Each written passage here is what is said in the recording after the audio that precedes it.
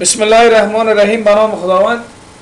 برادرای محترم، درس امروزی ما و شما راجع به یک بخش بسیار اساس و یک سکشن بسیار مهم، یکی از بخش‌های اساسی و مهم بخش پرکتیکل، بخش کیبلینگ است. برادرای محترم که در ویدیو امروزه ما موضوع کیبلینگ بحث میکنیم.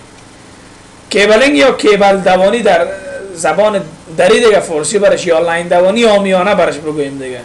تو یک سیستم است که ما و شما بخیر راجع به کیبلینگ میخوانیم که کیبلینگ چی است و با چی منظور ما استفاده میکنیم. انواع کیبلینگ هم میخوانیم که چند نوع کیبلینگ داریم و موارد و چیزهایی که در کیبلینگ ما برادرای عزیز نیاز داریم، اونا را برادرای محترم دیسکس میکنیم، کار میکنیم و میخوانیم.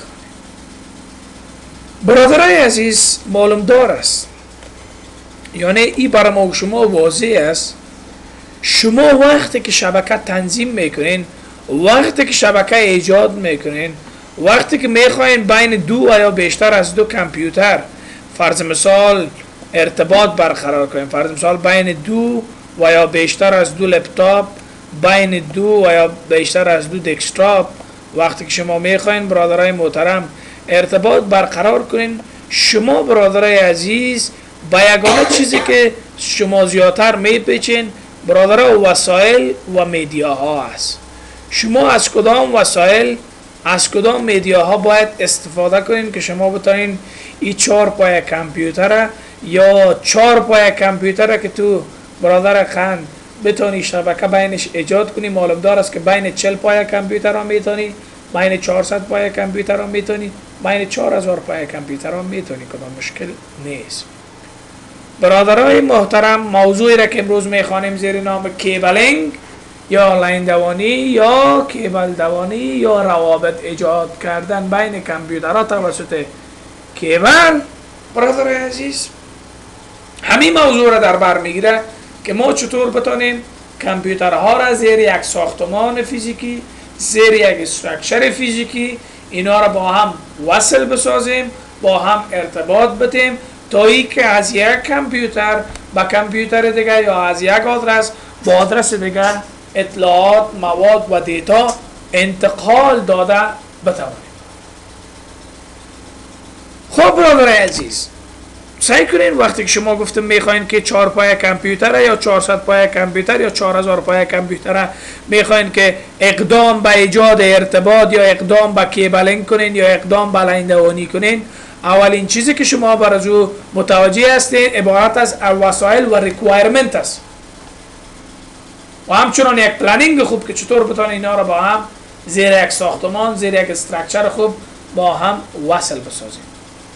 برادر معلوم دار است که در یک محیطی که شما کیبلینگ انجام میتین، شما با وجود از اینکه کامپیوترها موجود باشن، شما با چیزهایی که نیاز دارین او برادرها بار ما در درس‌های گذشته تکرار کردیم اما باز هم چون عملی حالا ما کار میکنیم براتون باز یک یادآور میشم که در کامپیوترها شما لند کارت ضرورت دارین نظر به محیطت. اگر محیطت برادرای عزیز وایر بود، لند کارت وایر استفاده میکنید. محیطت وایرلس بود، لند کارت وایرلس، یعنی بودن لند کارت در کامپیوترتان یعنی در هر یک کامپیوترتان ضروری است.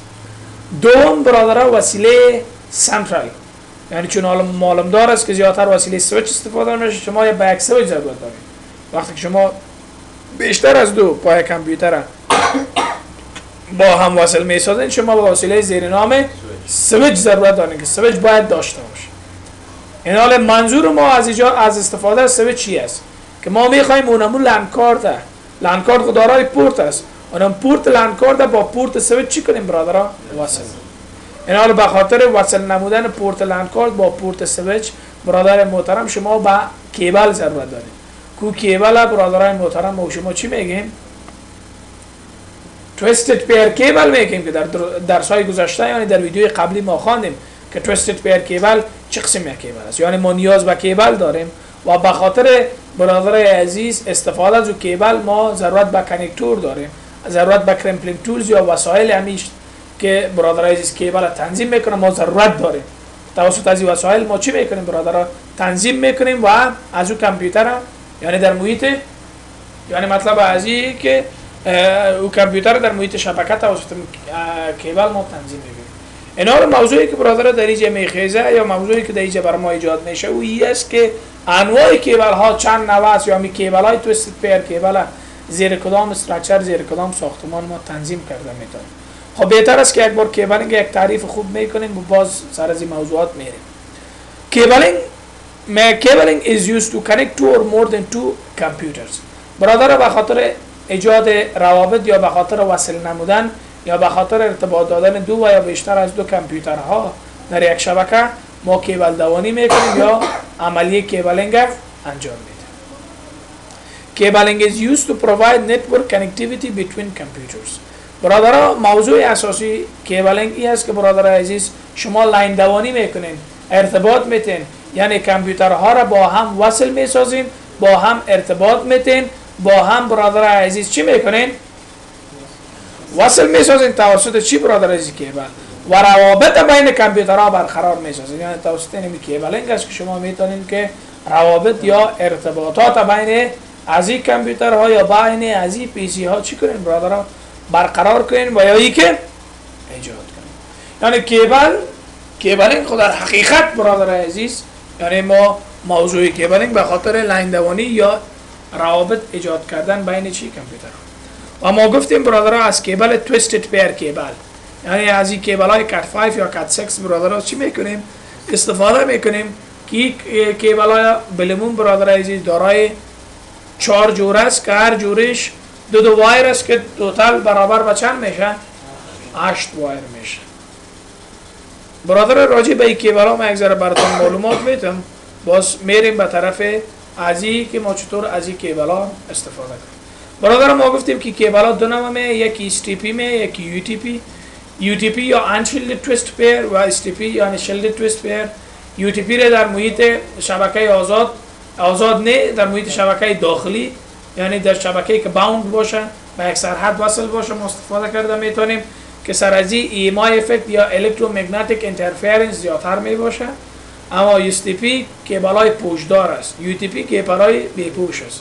STP را ما میتونیم در محیط آزاد با باد و باران، همچنان بخصوص برادرای عزیز EMI افکت یا الکترومغناطیک اینترفرنس بالای از اینا برادر جو خود تاثیرات خاص را نداره که کیبل ها را از بین بره یا خراب کنه. از اون لازم ما برادر عزیز کاتگوری از اینا دو نوع است، اما چی UTP باشه چی STP باشه اینا دارای 8 وایر هستند، یعنی دارای 8 لاین های خود ریزه است. دارای 8 لاین است که در بین از این 8 لاین 4 لاین از این رنگ خالص داره، یعنی رنگ های خالص با این معنی که برادر عزیز مکمل همون یک رنگ است. و سیمی کلر 4 از این برادرها سیمی کلر یا رنگ برادر عزیز میکس یا ناخالص دارن که کیبل مکمل سفید است، یک خط یا یک رنگ از اونمو رنگ دو استفاده شده. ما اول رنگ ها رو براتون مشخص میکنم، باز میریم برادرها به طرف از این که برادرای عزیز به چه شکل ما اینا رو تنظیم میکنیم. برادرها کیبل گفتیم اگر STP باشه یا یکی UTP باشه، STP باشه یا UTP باشه، اینا برادر عزیز دارای چند وایر است؟ گفتیم دارای 8 وایر است که 8 وایر یعنی 8 لاین میشه که در بین از این 8 لاین 4 رنگ از این چی هست؟ سولید کلر ما برای گفتیم. چی سولید کلر یا رنگ خالص؟ رنگ خالص ما برادر عزیز 1 2 3 و 4 که رنگ های خالص ما برادر عزیز عبارت از گرین است، رنگ سبز است، برادر عزیز اورنج است، رنگ نارنجی است، برادر عزیز بلو است، رنگ آبی است و براون است برادر عزیز. براون یا رنگ نسواری که 4 رنگ خالص است و 4 رنگ برادر عزیز گفتیم 4 سیمی کلر یا رنگ چی برادر عزیز؟ ناخالص یا مکس. و ایز ایکوال تو برادر عزیز چی میشه؟ دایی هم برادر چند لاین داریم که ایز ایکوال تو باز چی میشه برادر؟ 8 لاین میشه، یعنی برادر عزیز 4 سیمی کلر. سیمی کلر ما برادر عزیز چی است؟ در حقیقت معلوم دار است که برادر عزیز یعنی وایت ما شما میتونیم برش بگیم وایت گرین، وایت اورنج، وایت بلو و وایت براون. برادر عزیز یعنی مطلب از این است که برادر عزیز 4 لاین از این مکمل خالص است، 4 لاین از این سفید و امی رنگ ها، سفید و سبز، سفید و نارنجی، سفید و آبی و سفید نصف که شکلش برادرای محترم شما در این تصویر میتونید باشید. اینی بلو است، اینیش وایت بلوز، یعنی براون است یا وایت براون، اینی اورنج است ایشون وایت اورنج، یا گرین است دیگه ایشون وایت گرین. که هر کدامشون هم رنگ مخصوصش چی خورده برادر عزیز؟ تو خوردگی است، یعنی پیر است یا تویست است برادر عزیز، تو خوردگی است. که ما برادر عزیز با وسیله اینمی رنگ آمیزی، با وسیله اینمی کلر کامبینیشن، با وسیله اینمی استراکچر از این رنگا باز ما میتونیم برادر عزیز چی کنیم؟ کیبل ها را تنظیم کنیم. برادر عزیز اینمی تویستد پیر کیبل یا همی کیبل های تویستد پیر برادر ما زیر 3 کاتگوری اینا را تنظیم کرده میزنیم. یعنی ما تویستد پیر کیبل زیر 3 کاتگوری میتونیم تنظیم کنیم. کیبل یک کیبل است، کیبل خواهم یک است، تویستد پیر کیبل است، اما با اینا با 3 نوع میتونیم از اینا استفاده کنیم، با 3 رقم که ما میتونیم اینا رو من حیث کراس کیبل استفاده کنیم، ما میتونیم از اینا من حیث استریت کیبل استفاده کنیم، ما میتونیم من حیث کانسول یا رو کیبل از اینا چی کنیم برادر عزیز استفاده. قبل از اینکه کیبل ها را تشریحش بخوانیم، ما در اینجا بعضی از وسایل مثل راوتر، برادرای یک راوتر در شبکه خود ما اضافه میکنم. برادرای محترم ببخشید سویچ بود که ما اد کردم، با همین شکل یک راوتر آمده اینجا اد میکنم. اینی فرض مثال راوتر است، صحیح است نه شما؟ و با همین شکل برادرای محترم ما فرض مثال در حسابای وایرلس یک اکسس پوینت هم در اینجا میارم. اینی اکسس پوینت است برادرای محترم، یک اکسس پوینت برادران مشخص میکنم. فرض مثال این حال موضوع در اینجا چیز برادران، موضوع در اینجا فرض مثال یک چند هست هم برای مشخص میکنم. این یک هست، این 2 هست.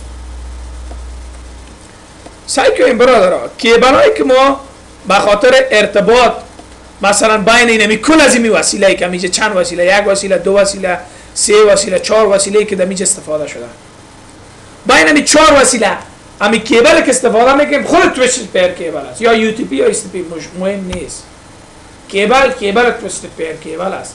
اما برادر عزیز ساختمانی که بین سویچ کامپیوتر استفاده میشه، ساختمانی که بین سویچ فرض مثال استفاده میشه، مثلا دیگه ما یک سویچ دوگان برای اینا اد میکنیم. اینجا اکس پوینت این طرف میاریم برادران.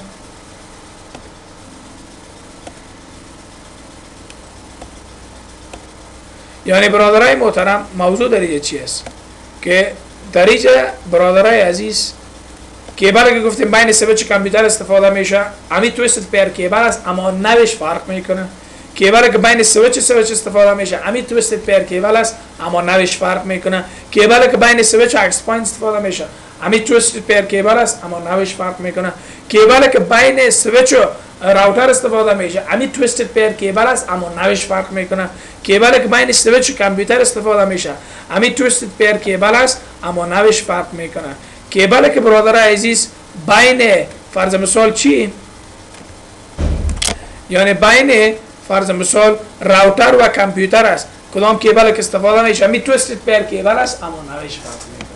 یعنی برادرها اینمی تویستد پیر کیبل شما زیر 3 نوع میتونین تنظیم کنین، او هم نظر به ضرورت، وقت دیده، وسایل دیده برادر عزیز شما میتونین زیر 3 نوع اینا را تنظیم کنین: کراس کیبل، استریت کیبل، کانسول یا رور اوور کیبل. آغاز میکنیم از کراس کیبل که کراس کیبل چی است برادرها؟ بعد از او باز میایم به طرف رو استریت کیبل و رور اوور کیبل. برادرها میگه وقت شما تویستد پیر کیبل نوشه کراس کیبل بسازین وقتی که شما وسایل هم شکل با هم چی میکنین؟ وصل میکنین. یعنی کراس کیبل عبارت از او کیبلی است که بین دو وسایل هم نوع، هم شکل، هم جنس ما از این ساختمان کراس کیبل استفاده میکنیم و استفاده میکنیم به خاطر ایجاد ارتباط بین این دو وسیله. یعنی وقتی که شما وسایل هم شکل هم نوع را با هم ارتباط میتین، شما از کیبل چی استفاده میکنین؟ کیبل خود تویستد پیر است، اما از نوع چیش؟ از نوع کراس، یعنی ساختمان کراس سر زود مستقیم است. مثلا چیزهای هم نوع چی بوده میتونه؟ مثلا سویچ اگر سویچ وقتی که ارتباط دادین از چی استفاده میکنین؟ کراس. هب همراه هب و یا ای که راوتر همراه با راوتر، کامپیوتر همراه با کامپیوتر، ریپیتر همراه با ریپیتر و اکسس پوینت همراه با اکسس پوینت. یعنی وقتی که وسایل هم شکل، وسایل هم نوع، وسایل هم رقمه یک رقمه با هم وصل میکنین، کیبل که نوش دو استفاده میشه و کیبل چی است برادران؟ او کراس کیبل است، یعنی از نوع کراس کیبل استفاده. گرفتین گفت برادر عزیز یا نه؟ یعنی مطلب از این که کیبل اینمی کیبل تویستد پیر کیبل، اینی رنگایش چی جور میکنی؟ مثل رنگ کراس کیبل. همی هر کیبل از خود یک قانون داره برادرها که رنگات چطور رنگامیزی شود. در کراس یک رقم رنگامیزی میشه، در استریت یک رقم رنگامیزی میشه، در اورول کیبل یک رقم رنگامیزی، هم رقم نیستن. از اون لحاظ برادر عزیز وقتی کراس گفتین باز شما از ساختمان کراس باید که چی کنین؟ استفاده کنین. اینی کیبل ها برادرها به این شکل چی میشه؟ رنگامیزی میشه. گرفتین گفت؟ یک کیبل دو طرف داره، یکی A ساید یکی B ساید. یعنی وقتی که میگه شما یک کیبل تنظیم میکنین باید متوجه اینم از کراس کیبل است. سعی کنیم برادر یکی از مثال های کراس کیبل دیگه است برای ما شما دادن. مثلا white orange orange white green blue white blue green white brown and brown یک طرفش استفاده کرده و دیگه طرفش باز برادران این روبروی ازی white orange orange white green blue white blue green ببخشید white orange orange white green brown white brown است باز brown است باز orange green است باز brown است باز white brown است blue است گاین شدن بیفته سیستم ها گدباد شد. این حالا موضوع در اینجا چی است برادر؟ موضوع در اینجا این است که شما یعنی مطلب از این که از کراس کیبل که از A ساید B سایدش فرق داره. صحیح نه کدام رقمی که A سایدش رو جور میکنین صحیح است نه چالا با اون رقم B سایدش رو جور نمیکنین یعنی فرق داره که این حالا ما براتون برادرها مشخص میکنیم. یعنی این کیبل ها را طور جور میکنین برادرها یک طرف یک رقم یک طرف دیگر رقم که کراس کیبل جور. کراس کیبل از چی به وجود میاد؟ از رنگامیزی کیبل ها. صحیح است انشاءالله. خب اول خیلی ما تعریف کیبل ها را خلاص میکنیم باز میریم سر استراکچرش. کراس کیبل ها فهمیدین. میم سر استریت کیبل که استریت کیبل چی است؟ وقتی که او وسایل همشکل با هم وصل کنه معلوم دار است که وسایل مختلف با هم وصل میکنه. برادر استریت کیبل میگه use between different devices. میگه برادر عزیز وقتی که شما وسایل مختلف النوع وسایل different دیوایس های مختلف با هم وصل میسازید. یعنی مثلا شما وقتی که کامپیوتر با سویچ استفاده میکنین صحیح نه سویچ با اکسس پوینت استفاده میکنین اکسس پوینت با راوتر وصل میکنی راوتر با سویچ وصل میکنی لپتاپ همراه با سویچ وصل میکنی سویچ با هب وصل میکنی دیجا باز کیبلتان تویستد پیر کیبل است اما از نوع استریت استفاده میشه یعنی از ساختمان استریت تو استفاده میکنی. استریت کیبل عبارت از کیبلی است که بین دو و یا بیشتر از دو وسایل مختلف النوع که یک طرف یک وسیله دیگر طرف دیگر وسیله دو جهت مختلف با هم چی میکنه؟ مثلا کامپیوتر تو سویچ کامپیوتر تو هب کامپیوتر تو راوتر سویچ تو هب هب تو سویچ سویچ تو راوتر راوتر تو کامپیوتر یا فرض مثال سویچ تو اکسس پوینت هب تو اکسس پوینت. بین از این وسایل ما چی استفاده میکنیم برادران؟ از وسایل از کیبل استریت. سوال باشه برادران آمدیم به طرف کیبل آخری که برادر عزیز او چی است؟ رور اوور کیبل یا کانسل کیبل. برادر رور اوور کیبل مخصوصا و خاصتا رور اوور کیبل مخصوصا و خاصتا برادرها برای چی استفاده میشه؟ وقتی که راوتر به یک کامپیوتر مستقیم به خاطر کنفیگریشن و به خاطر عیارسازی شما وصل میکنین، در اون جریان باز نه استریت استفاده میکنین نه کراس، باز او را رور اوور کیبل یا کانسل کیبل میگن. رور اوور کیبل یا کانسل کیبل عبارت از کیبل را گوین که بین کامپیوتر مستقیم با راوتر استفاده میشه به خاطر عیارسازی و کنفیگر نمودن یا تنظیم نمودن چی است برادر عزیز؟ راوتر است که ما توسط رور اوور کیبل میتونیم که چی کنیم برادر عزیز؟ اینمی راوترها و کامپیوترها و پی سی های خود چی کنیم برادران؟ وصل برادران کیبل هایی که به شکل کانسل کیبل خو از طرف کمپانی ها تولید هم میشه، اما رور اوور کیبل هم این کار کانسل کیبل هم میکنه، او را باز ما و شما چی میکنیم؟ انجام میدیم. اینی برادر عزیز ساختمان رور اوور کیبل است که به این شکل برادر عزیز شما کامبینیشن میکنید. white orange white green blue green white brown and brown. بازی معکوسش میشه brown white brown green white blue white green orange زیر از این ساختمان تنظیم میشه. برادرها کانسل کیبل خب ما براتون گفتم کیبلی است که تنظیم شده و مشخص شده از طرف کمپانی ها تولید میشه و اگر ما در کدام جایی که راوتر استفاده میکنیم کانسل کیبل نبود، باز ما میتونیم که از چی استفاده کنیم برادر عزیز؟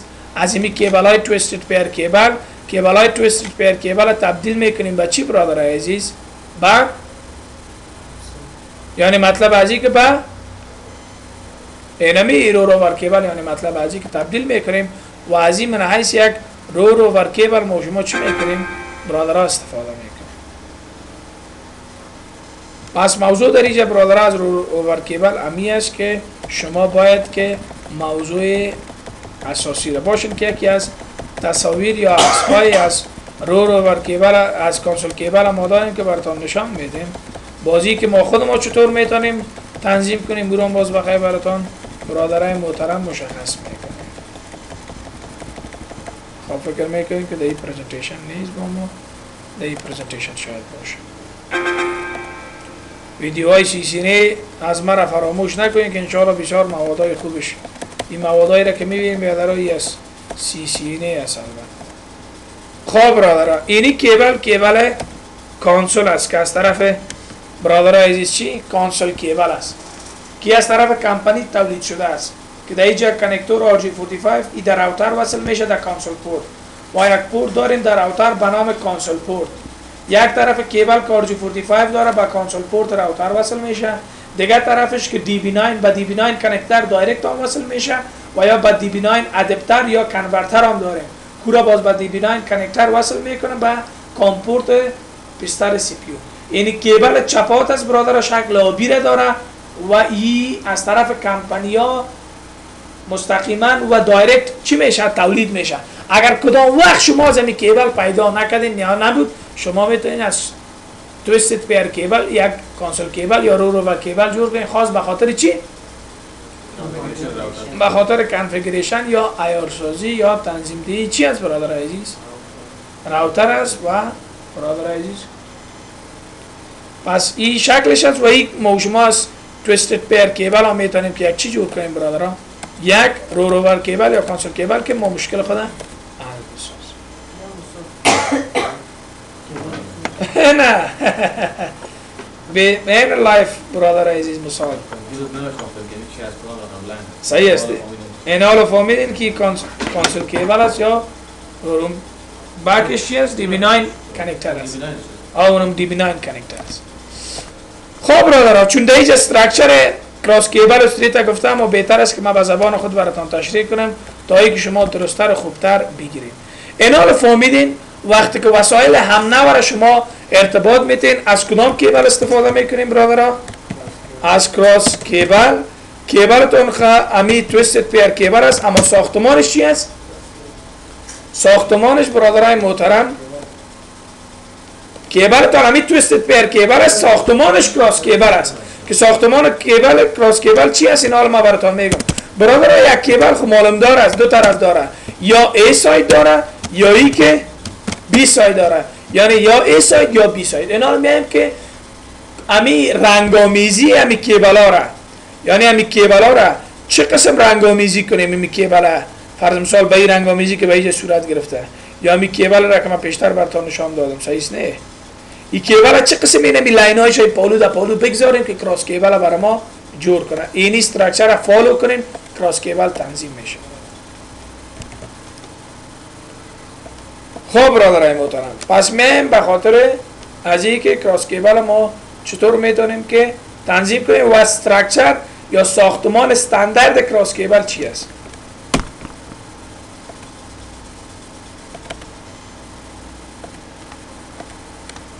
خب برادران، طرف ای سایت کراس کیبل البته برادران وایت اورنج، دبلی به معنای وایت است، خودتان مفهمید.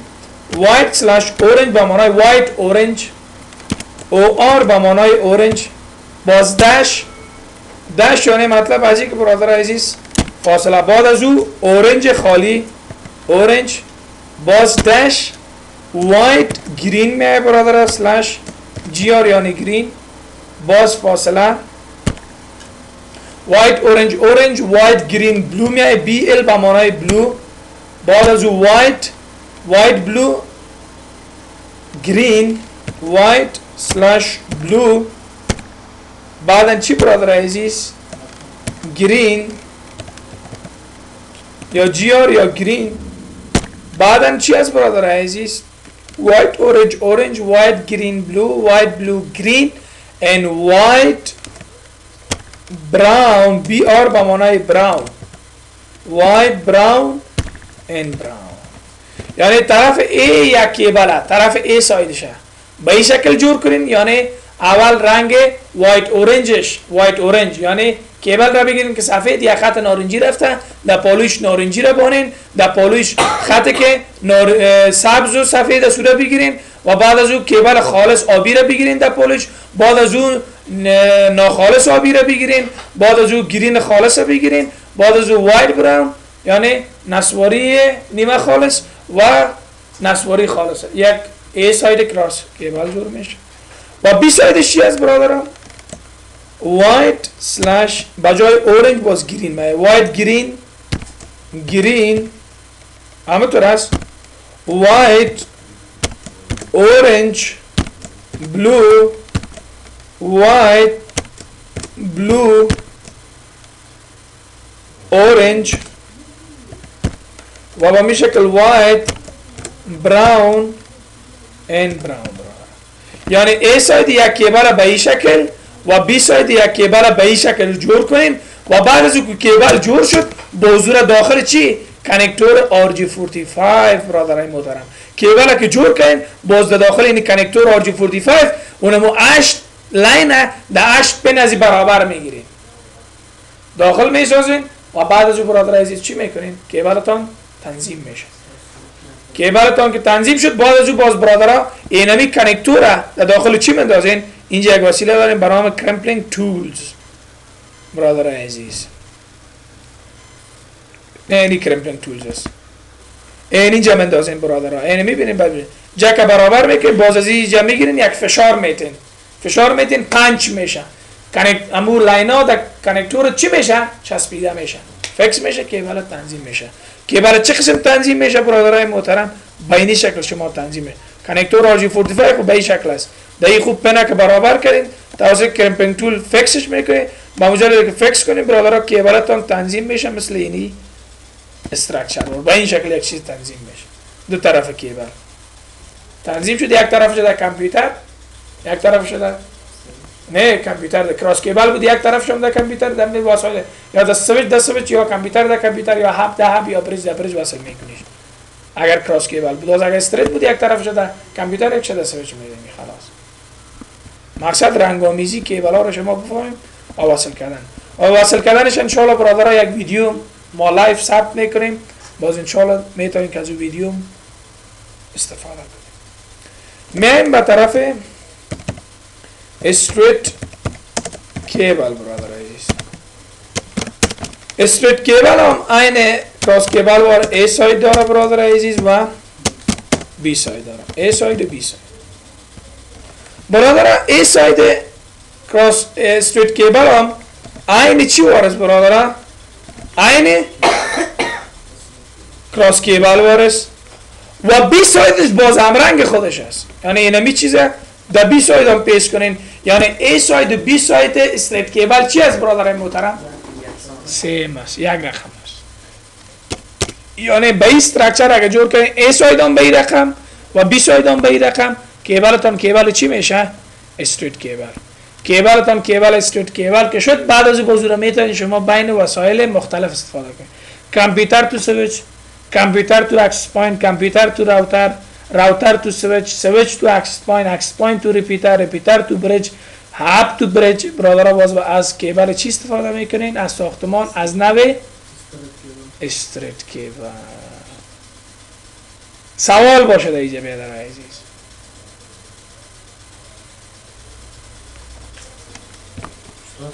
بیشتر بودیم که اکسس پوینت صحیح انشاءالله. انشاءالله میگم براتون. من برادر عزیز به طرف رور اوور کیبل یا کانسول هم برش میگیم. چی؟ کانسول کیبل.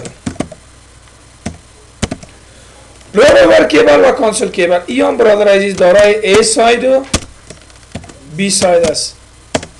ای ساید ازی هم ای چیز است، اما بی ساید ازی برادر عزیز معکوسش است. ای ساید رور اوور کیبل وایت اورنج اورنج، وایت گرین بلو، وایت بلو گرین، وایت براون براون است، اما بی سایدش معکوس ای سایدش است. از طرف راست برادر عزیز با چپ نشته کنین معکوس میشه. یعنی براون، وایت براون، گرین، وایت بلو، بعد از او بلو، بعدا برادر عزیز وایت گرین، بعدا اورنج و بعدا وایت اورنج. یعنی موضوع درجه ای از برادرای محترم که شما برادر عزیز ای سایدش با میس استراکچر استاندارد میتونید و حساب تنظیم کنید. بی سایدش از چپا براون، وایت براون، گرین، وایت بلو، بلو، وایت گرین، اورنج، وایت اورنج. اتومات کیبلتان کیبل چی میشه؟ رور اوور کیبل. با شما میتونید که را بین کامپیوتر و راوتر به شکل مستقیم به خاطر عیارسازی، به خاطر کنفیگریشن، به خاطر تنظیم نمودن چی برادر عزیز؟ راوتر ما و شما از کیبل چی میکنیم برادران؟ استفاده میکنیم و تنظیم میکنیم. صحیح است انشاءالله.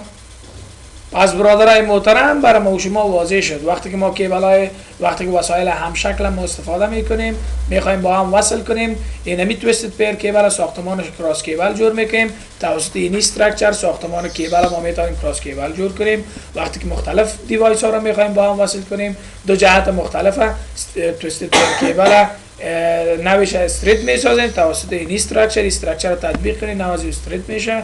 و وقتی که یک کامپیوتر مستقیما به یک راوتر وصل میکنین، نوی از او رورول یا کانسول میشه و استراکچر رورول یا کانسول به این شکل یک سیستم است.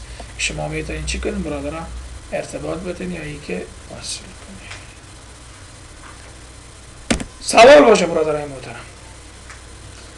پس میایم برادران، پس ما فهمیدیم بین وسایل همشکل کراس کیبل، بین وسایل مختلف استریت کیبل و بین راوتر با کامپیوتر ما چی استفاده میکنیم؟ رورور یا کانسل. اینا رو میایم اینمی سناریوی خود کیبلینگ میکنیم که اگر کیبلینگ تونستین بفهمین که برادرای محترم کار را که انجام دادین درست است. اگر نتونستین بفهمین که چی است برادرای عزیز نفهمیدین دیگه. خب میایم اول برادرها لپتاپ به سویچ وصل میکنیم، بعد از ای دسکتاپ به سویچ، ای دسکتاپ به سویچ. به نظر شما لپتاپ به سویچ بین سویچ و لپتاپ کدام کیبل استفاده کنیم؟ نویش برادرها اینجا سافتیر از خود سعی کنین کانکشن داره، در کانکشن این نوی از کیبل هاست. اتوماتیکلی کیبل اتوماتیک است، اینی کیبل کانسول است، این خودش در پایین براتون میگه. اینی کیبل استریت است، اینی کیبل کراس است. مرسی کیبل که ما خواندیم این رد درد پالو در پالو است. اگر این کیبل ها مهم نبود می بود چرا این سه دانه اینجا جور شد؟ این در سافت هم ببینین یه است. اینا رو برادرها وقتی که لپتاپ با سویچ استفاده میکنین کدام کیبل؟ از در اینجا برادرها استریت این تیار دیگه جور شدگی است. استریت دیگه اونا ساختمانش فهمیدین که استریت ساختمان هم کیبل به این شکل جور کنین استریت است. یک طرفش بگیرین در چی؟ در کامپیوتر به این شکل وصل کنین در لند کارتش و یک طرف دیگه ایش در یکی از پورتای سویچ وصل کنین. کامپیوترت به چی وصل میشه؟ بین دسکتاپ و سویچ کدام کیبل؟ باز هم استریت دیگه. لپتاپ دسکتاپ یک گپ است. پس میایم یک لین کارت فاسیترنت نمایندگی از لین کارت میگیره. لین کارت از کامپیوتر میگیریم با سویچ وصل میکنیم با یکی از پورت های سویچ. این سویچ 24 پورت داره. باز چی میگیریم برادر؟ استریت کیبل میگیریم. این لپتاپ هم با چی وصل میکنیم؟ با سویچ. خب برادر این عملیه ما خو این طرف موفقانه ارتباط گرفت. اول میایم برادر این دو کامپیوتر با چی وصل میکنیم؟ با سویچ. سویچ با چی؟ با راوتر. باز راوتر با کامپیوتر. باز بریم سر دیگه وسایل. خب بین کامپیوترها و سویچ ما فهمیدیم چی میگیریم؟ استریت. باز هم دیگه لپتاپ تو از این سویچ باز هم برادر این استریت کیبل است. بازی دسکتاپ هم با سویچ. ای هم چی است برادر این محترم؟ ای هم استریت است. و سویچ با راوتر چی است به نظرتان؟ ای هم برادر عزیز استریت کیبل است. یعنی بین سویچ تو راوتر چی استفاده میکنیم؟ استریت کیبل. اینا رو برادران ما میخوایم که سویچ به سویچ وصل کنم. باز ایج از کدام کیبل استفاده میکنم؟ ایج اینه برادر عزیز کراس داره. کیبل کراس میگیریم برادر عزیز. این سویچ یه پورت شک میگیریم مهم نیست. یک پورت از این سویچ میگیرین، یک پورت هم از این سویچ. شما سویچ به سویچ توسط کراس کیبل وصل. یعنی دو نتورک شما یک جام ساختیم. اینا رو میایم سویچ که اکس پوینت وصل میکنیم. بین اکس پوینت و سویچ کدام کیبل استفاده میشه؟ بازم برادر عزیز استریت کیبل. یعنی یک پورت از این با یکی از پورت های از چی میکنیم برادران؟ وصل. استریت کیبل شد. من کامپیوتر تو چی؟ راوتر. این حال کامپیوتر تو راوتر به شکل مستقیم فور راوتر کانفیگریشن. کدام کیبل؟ روور یا کانسل کیبل. پس کانسل این حال میگیریم برادر عزیز. کانسل پورت راوتر با یکی از پورت های یا با لند کارت سویچ چی میکنیم؟ واسه پس کیبلنگ ما و شما اینمی خودش یک کیبلنگ است برادرای محترم. اینمی خودش چی است برادر عزیز؟ یک کیبلنگ است که ما و شما انجام دادیم. این ما و شما لاجیکلی کار کردیم. اینمی را که فیزیکلی کار کردیم شما آیتی هستین. انشاءالله میتونید هر رقم کیبلنگ موفقانه انجام بدین بدون کدام مشکل، بدون کدام عامل. پس برادرای محترم برای ما و شما واضح شد که ما کیبلنگ با کدام استراکچر، با کدام ساختمان، با کدام کاتگوری باید انجام بدیم. برادر عزیز یک موضوع دیگر را ما براتان اشاره میکنم. با اشاره نمودن از این موضوع ویدیو امروز ما درس ما باز نمیجه به پایان میرسه. اما فراموش نکنید که یک کیبلنگ ما برادرها توسط ویدیو کامرا لایف رکورد میکنیم، ثبت میکنیم. باز انشالله دمی سی دی های آموزشی بخیر باز شما میتونید که از او ویدیوی لایف ببینید که چطور کیبلنگ میکنیم. خب برادران موضوعی را که ما براتون میخوایم او را واضح بسازم او البته این از برادرای محترم صحیح است انشالله. خب برادرای محترم موضوعی که ما خاص براتون اشاره میکنیم البته kinds of کیبلنگ است. برادران کیبلنگ از نگاه محیط، یعنی ما خو کیبلنگ از نگاه محیط ما دو نوع کیبلنگ داریم. نه کیبلنگ از نگاه چی برادرها؟ environment یا محیط. environment